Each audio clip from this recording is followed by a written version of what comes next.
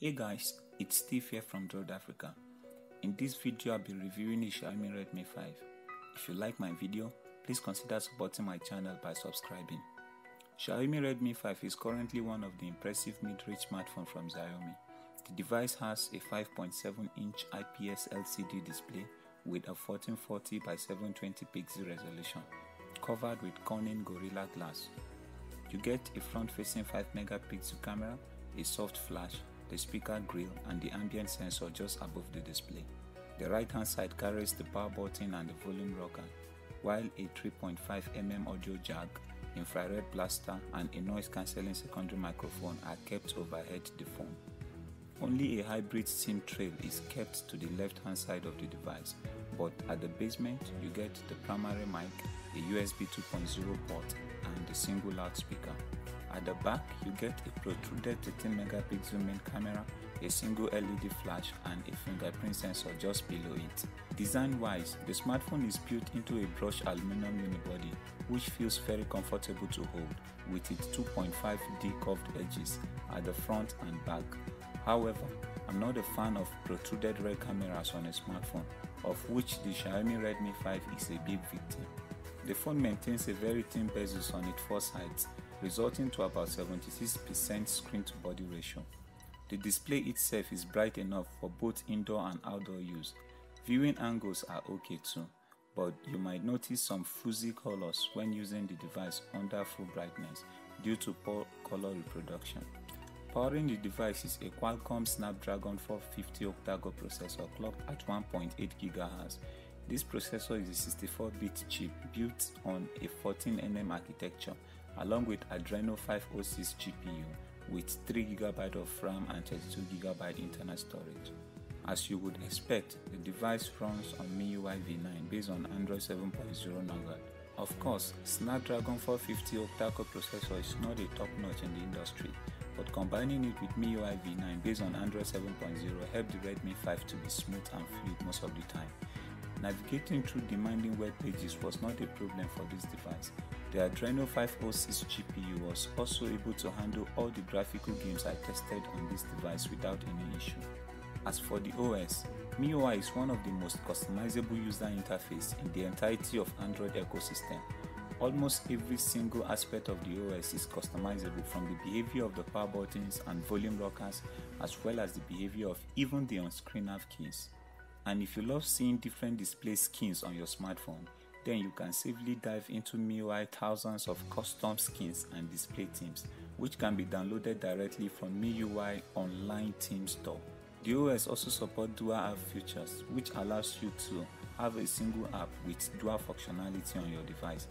For example, you can have two WhatsApp applications with two different accounts which works simultaneously without logging out of any. As mentioned before, the Redmi 5 is fluid and smooth such that even under heavy use, you hardly notice lags and hangs. But sadly, I do still get some Google apps like Google Services for closing with errors. The camera department includes a 12-megapixel sensor with a single LED flash. The camera supports PDAF f2.2 aperture along with age and gender recognition. The camera app is a customized Xiaomi camera which retains almost similar functionalities with standard Android camera apps but with different interface, something similar to iOS. As for the camera quality, well, you will get a bit more than what you pay for. Yeah, you will surely get great camera output so long as you stay away from low light shots. That does not mean that low light shots are totally miserable on this device, but I would prefer sticking with full daylight shots. And as for the front-facing 5-megapixel sensor, well, nothing really new to talk about aside the beauty effect, which I don't use. One thing that blew me away with this device is how rich the sound output is. Despite hosting a single loudspeaker, the sound output is so rich that you will have absolutely nothing to complain about. As a matter of fact, if you ask me to pick out an aspect of this device that I like the most, I think the sound quality is going to top the chart due to its loud and notable bass, both via the loudspeaker or a plugged-in box. Don't let go, even in the dark, you love, hold on, don't. Another aspect of this smartphone that I so like is the rear fingerprint scanner. Man, the scanner is real fast.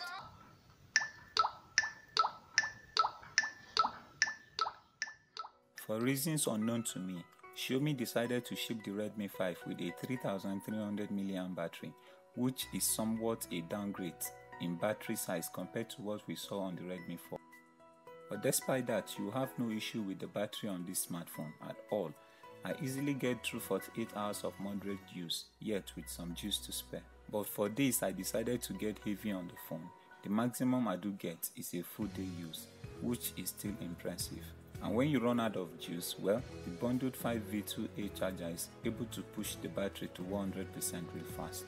Some good features you are getting on this device includes a great build quality, capable and fast hardware and software, faster fingerprint scanner, superb sound output, and impressive battery life.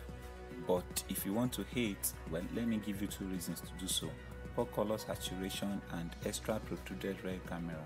However, in my opinion, if your smartphone budget falls around $120 and you are looking for a more frugal processor and fast OS to power your daily smartphone needs, you can confidently trust the Qualcomm Snapdragon 450 octa-core processor in the Redmi 5 to do that for you.